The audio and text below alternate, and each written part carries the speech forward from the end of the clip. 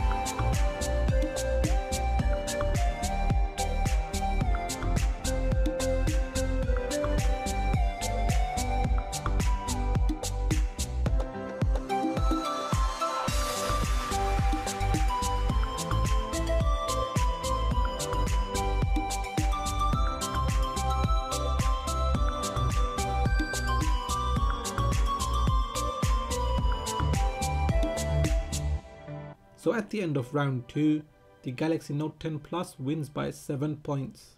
So that is the end of this speed test comparison, and here is a recap of the scores. In round 1, the Galaxy Note 10 Plus won by 5 points. In round 2, the Galaxy Note 10 Plus won again by 7 points. As for the price difference, the Galaxy Note 10 Plus costs less than the iPhone 11 Pro, and if you pay £100 more, you can get the 5G model, something which the iPhone 11 series does not have. The Galaxy Note 10 Plus also has a lot to offer, such as a bigger display, a bigger battery, USB 3.1, DeX support, and the base model has more than 4 times the storage of the base model of the iPhone 11 Pro. So what did you think of this comparison video? Do you own or plan to buy either of these phones? Do let me know in the comment section. Now if you have enjoyed this video, give it a thumbs up. If you are new here, then please do consider subscribing, as I have more videos coming up. So make sure you hit that bell icon so you get notified as soon as I release my videos.